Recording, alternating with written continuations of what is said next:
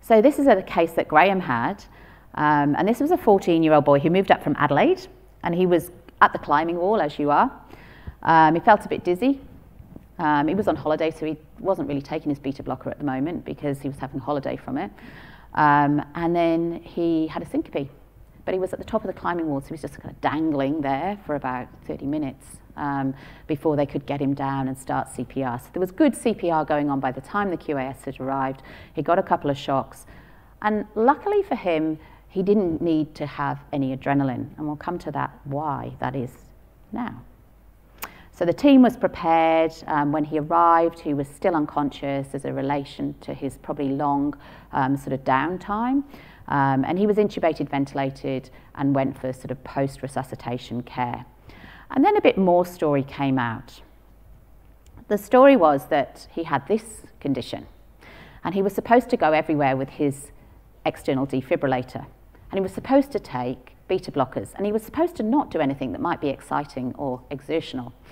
So he kind of didn't do any of those things, and he had this rare condition which I haven't ever seen since, but he has Catecholaminergic, I shouldn't try again, polymorphic VT.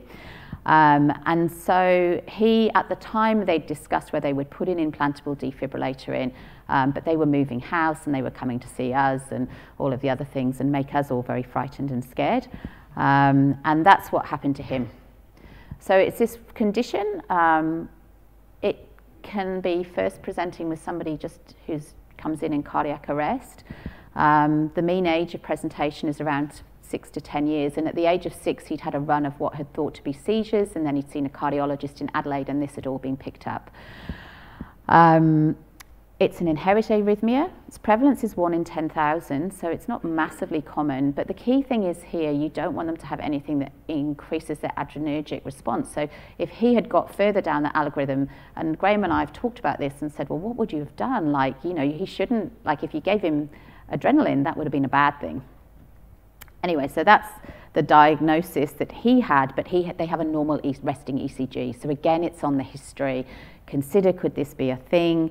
And they exercise stress test him, and usually with that adrenergic response, you'll see them start to have their polymorphic VT. So he actually did have long rehabilitation, but looking at his notes, he's actually now quite functional. He was left with very mild hemiplegia on the left, but he's actually now an 18-year-old with an implantable defibrillator.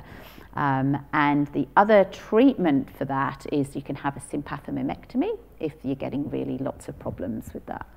So just coming back to that sort of differential of that child who has the syncope, there's the kind of big 5. So look for long QT, look for signs of hypertrophic cardiomyopathy, think of Brugada, WPW, and then this condition which is, oh my goodness, I've had a blank, arrhythmogenic right ventricular dysplasia.